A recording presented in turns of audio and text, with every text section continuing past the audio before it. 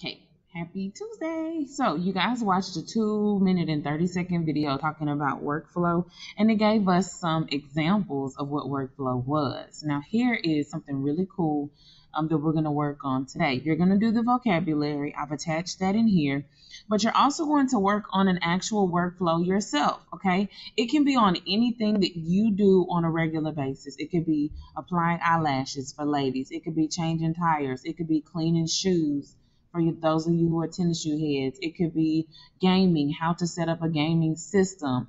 It could be getting your brother or sister ready for school. It could be getting yourself ready for school. It could be getting ready for work. It could be something you do at work, how to get ready to be a cashier at Burger King or whatever the case may be, okay? You all are going to go through and create a workflow chart, and this is how you're going to do it, okay? On this page, it says design a workflow chart using showing the steps in a particular process, okay? You can research the process, or if it's something you already know how to do, you can just write it out. You're going to include the steps, okay, that it will go through until it's 100% complete, okay? And you're going to include how you could rearrange things to make it work better. So here's how you would do that. You would click in and go to Google Docs. If you don't have Microsoft Word, obviously Google Docs is going to have to be your only choice, okay? So let me say I'm going to do steps to making, since I have a brand new baby, I'm going to do steps to making baby food. Most of y'all won't choose that anyway, so that's why I'm doing it, okay? So number one, I need to buy the produce, okay? And I'm going to be specific, green beans and sweet potatoes and bananas, okay?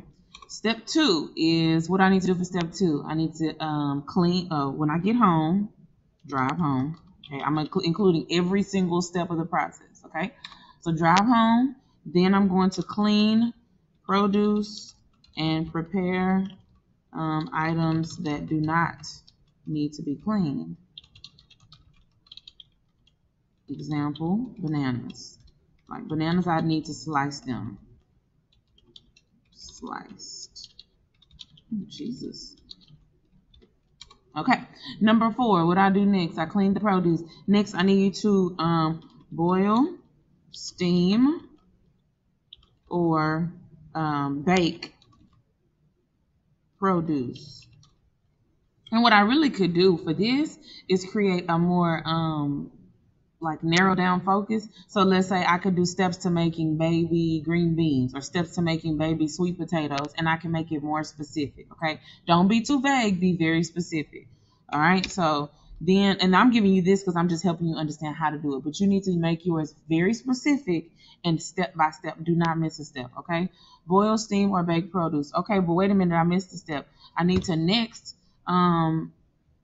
get pans, pots, or baking sheets, or well, I'm just gonna get them ready, okay? Then I will so that would include boiling water, putting on oven. Y'all get what I'm doing?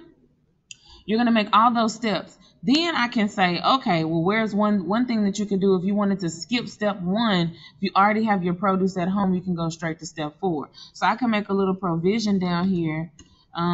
Skip step one if produce is already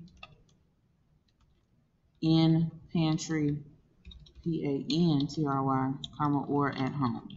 Okay, y'all see what I'm doing there? How can I make it quicker? Okay, so if you have a tire and you're telling people how to change a tire, you could put a provision at the bottom that says, skip these steps and do this in order to plug the tire. If there's just like a punched hole, okay, just a hole, you can plug a hole in the tire easy and keep driving it, okay?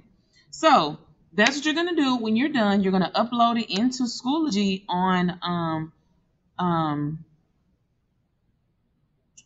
Wednesday's assignment, okay? Wednesday, this assignment will be due on Wednesday. We're going to create a workflow chart. You can do it with shapes if you'd like, and I'll show you how to do that on the next video, okay?